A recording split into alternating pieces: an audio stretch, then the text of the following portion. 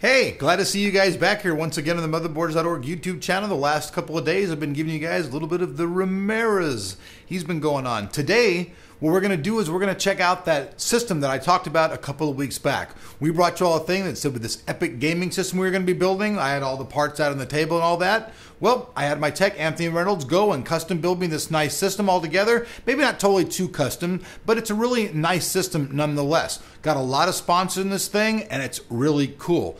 It's going to start out with the outside. You can see I've got the level 10 case. This is the GT case. Really nice, awesome case. Got some cool stuff here. This is the Gigabyte little breakout box. This is for their 3.0 ports. I have the Gigabyte G1 Sniper motherboard inside there, X58 bound, looking really nice inside there. I've also got right here in the front, I've got the Blu-Ray player from ASUS, right here in front, really nice. I've got a LAMPTRON thing right here that controls the fans. I use these strictly for the fan that's for the CPU cooler. So these turn up and the noise would increase a little bit here. You guys will hear that. You guys can check that out. It's pretty cool.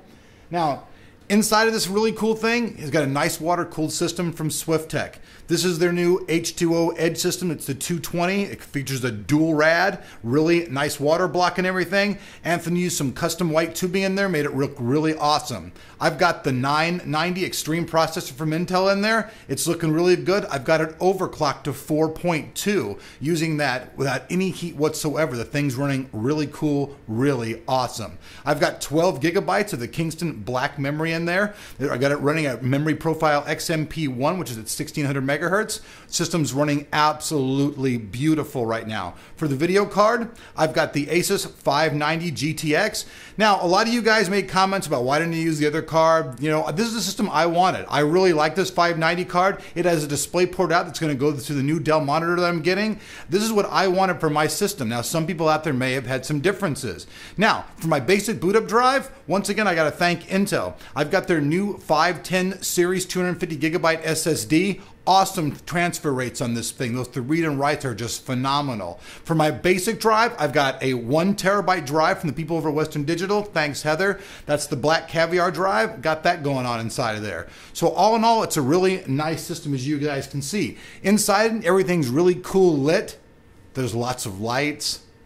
You can see all the cool water pipes and everything in there are all nice and white, liquid going through it. It looks all really cool. So it's kind of like a mixture between Christmas and just, you know, cool stuff, because you can see all the little blinking lights and all that stuff. Now, I also use the Thermaltake, their 1350. This is their TOUGHPOWER XT, their power supply. In the original video, I had a different power supply, but this is the one that I actually went going with because we decided just want to have as much power as possible to have a lot of headroom in the system. Everything came together really well. Cable management in the GT was excellent. All the wires are hidden. You can't see anything. And as you can see on the inside of the case, it just looks amazing. Everything wired up really nicely. On the side of the case as well, over here on the side, all of these bays are actually removable, so you can pop these out one by one, and you can actually hot swap your drives in and out if you want to.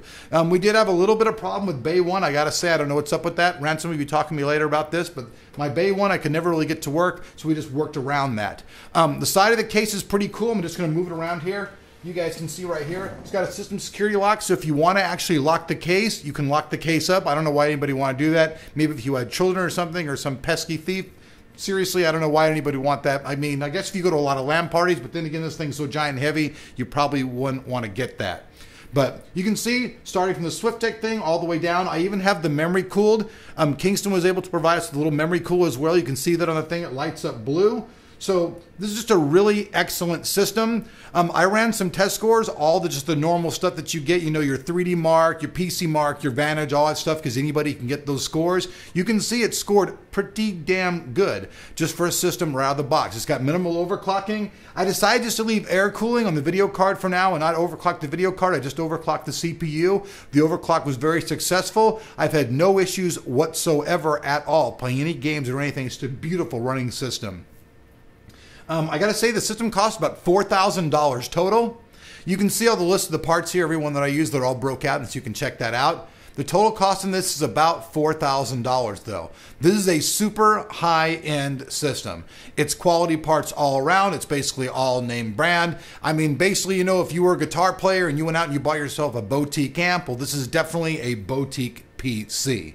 You know, that said, I love it. I thank all the people that helped us get the parts to build it. Thank my tech, Anthony, just everybody involved for doing it, Jonathan for doing the editing, and we'll see you guys back here with even further more vids. Just want to let you guys know that we just did the top end system. Brian wanted to do his, I did mine. Now I have a midline system coming you guys your way. So we'll have systems ranging from $4,000 all the way down to about $600. That's what we figured was about the minimum gaming system as any decent worthy gaming system. Anything below that's probably going to be an HTPC.